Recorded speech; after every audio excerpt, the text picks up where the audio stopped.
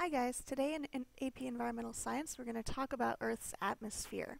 So the atmosphere is a really important layer even though it's really thin, and that's one of the things that's surprising about it.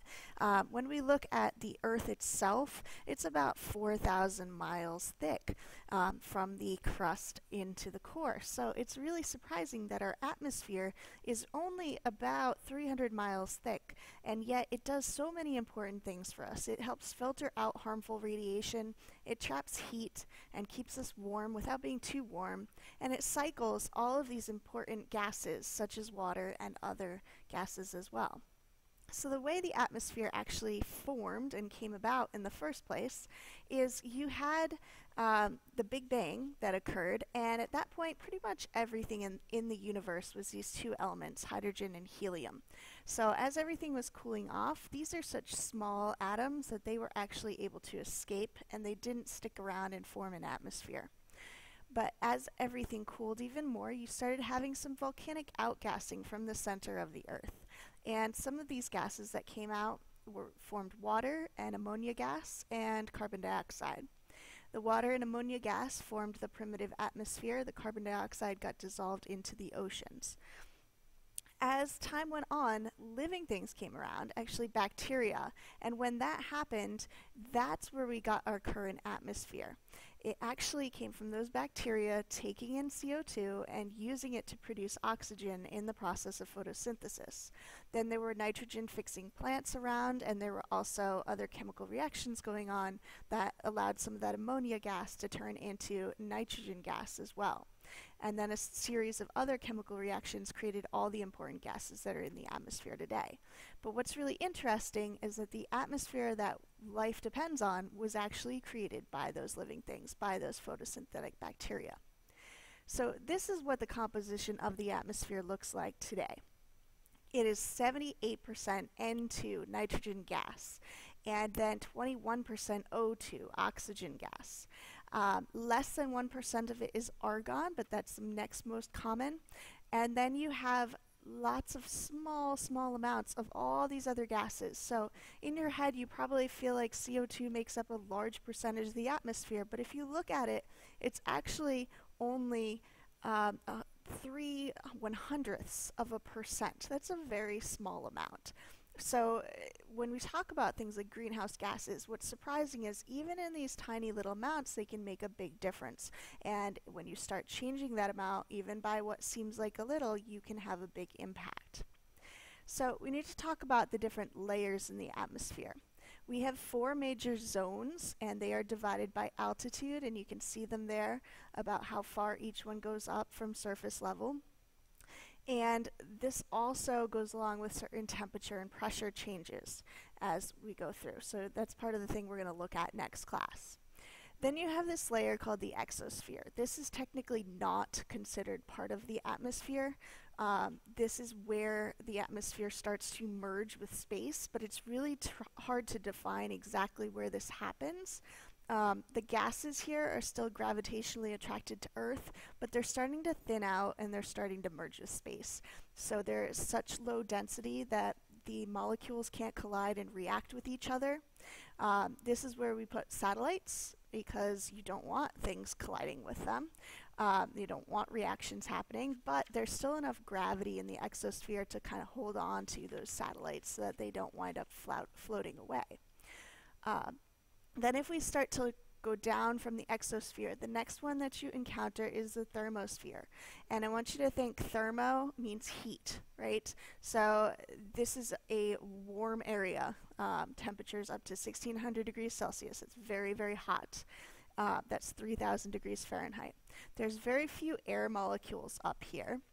And what happens up here is the UV rays that are coming in from the sun will actually hit the molecules that are there and cause them to ionize. And remember, ionize means that they're gaining or losing electrons, forming a charged particle.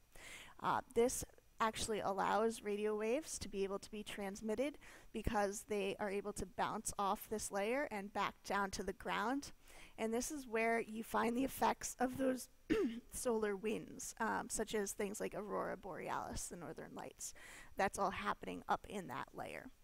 Then if you go down a little bit under that, that is the mesosphere. And I want you to think meso for middle. It's kind of like the middle layer.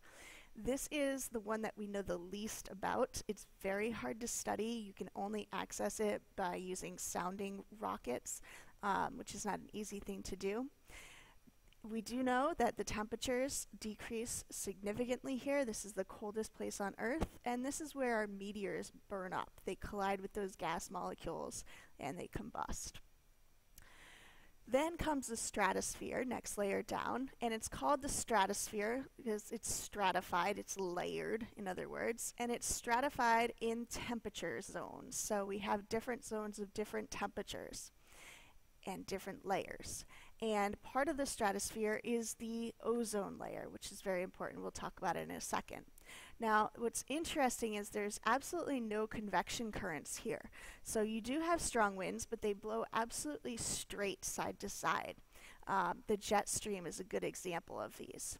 And planes like to try to fly in this area, those larger commercial jets if they can, or at least right on the edge of the stratosphere, because when you have these nice straight layers and these straight winds, you have really low turbulence, which you will encounter as you go down into the troposphere. So one of the really important things here is the ozone layer, and this is a layer of O3 gas that's about 10 to 50 kilometers above Earth's surface, and it acts as our sunscreen. So it's going to absorb about 95% of all those harmful UV rays, and we want that to happen because these are really super damaging. They can mutate our DNA, cause all kinds of problems.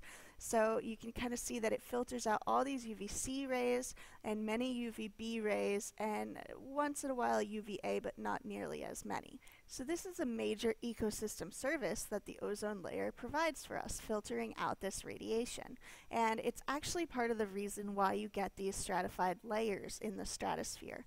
The air is hotter towards the top of the stratosphere and cooler towards the bottom because you get under that ozone layer and it's absorbed all that energy. Now, you actually can have ozone closer to the ground in the troposphere. That would be bad. That's not something you want. That is actually considered smog at that point. But we do want it and need it up in the stratosphere where it belongs.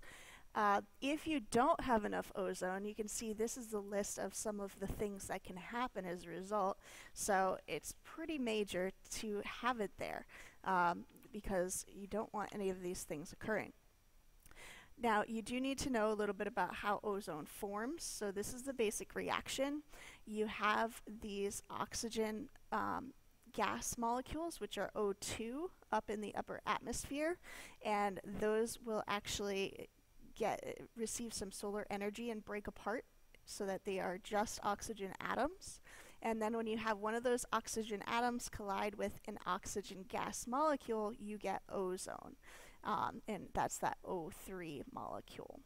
Now, I'm sure you've all heard of the ozone hole, so let's talk a little bit about what that is. Since the 1970s, during the months of August through November, we've started to notice that this hole, or this really, it's a thin layer of ozone, it's just not as thick as it should be, forms over Antarctica, and another one also forms over the Arctic Ocean, so you're at the poles.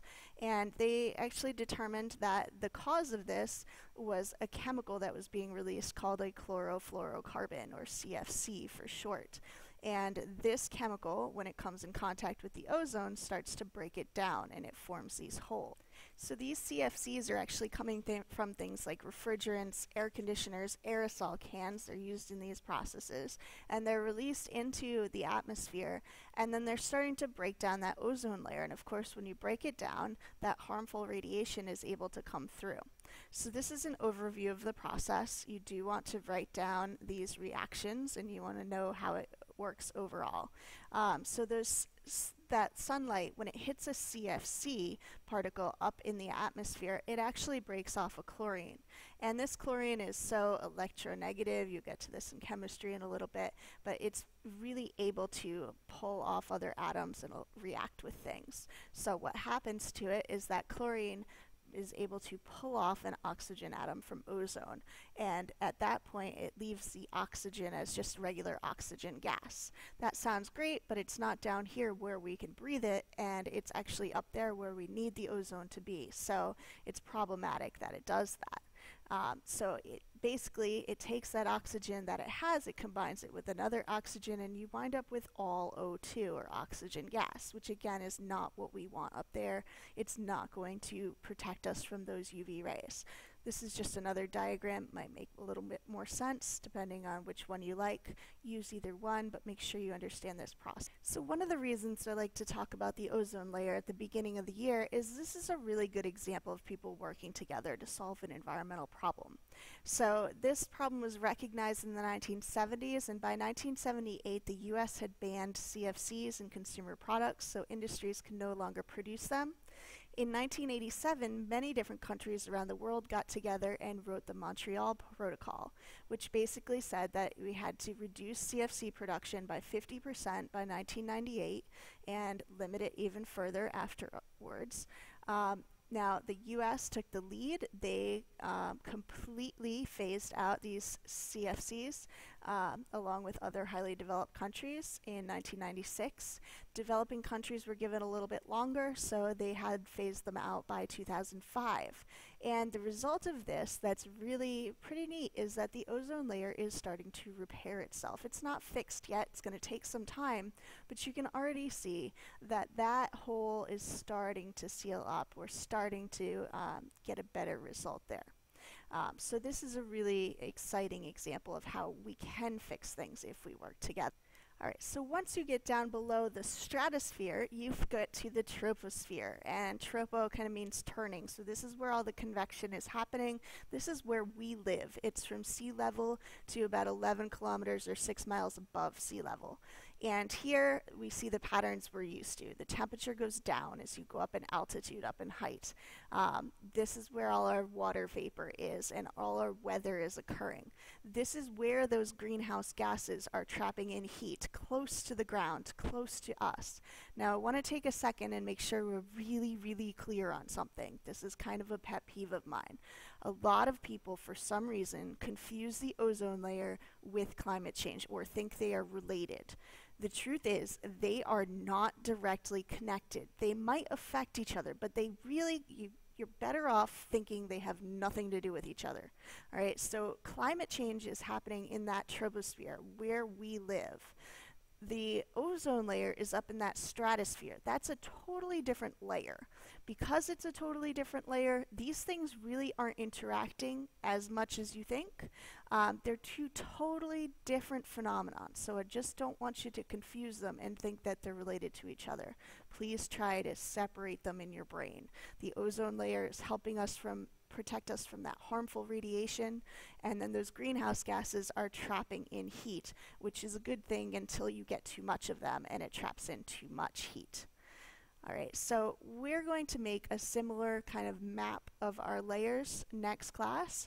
So you can take a look at this. This is kind of the preview here. And we're going to look at what happens to temperature and density as we go through these different layers.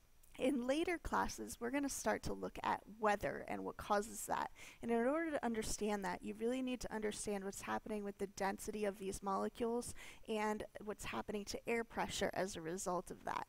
So this is just kind of an introduction for now. But in general, as we go up in altitude, as we're getting further and further from the surface of the Earth, the density of these air molecules is going to decrease. And as you have less air molecules pressing down, that means that your air pressure also starts to decrease. So your very high pressure close to the ground, your lower pressure up further from the ground, because you don't have as many molecules pushing down. So if you can start to try to connect this idea of the number of molecules in each layer, and because of that number of molecules, the resulting air pressure, it'll help you better later on. Alright, so next class we'll talk about layers of the atmosphere, and then we'll move from there into weather versus climate. See you tomorrow.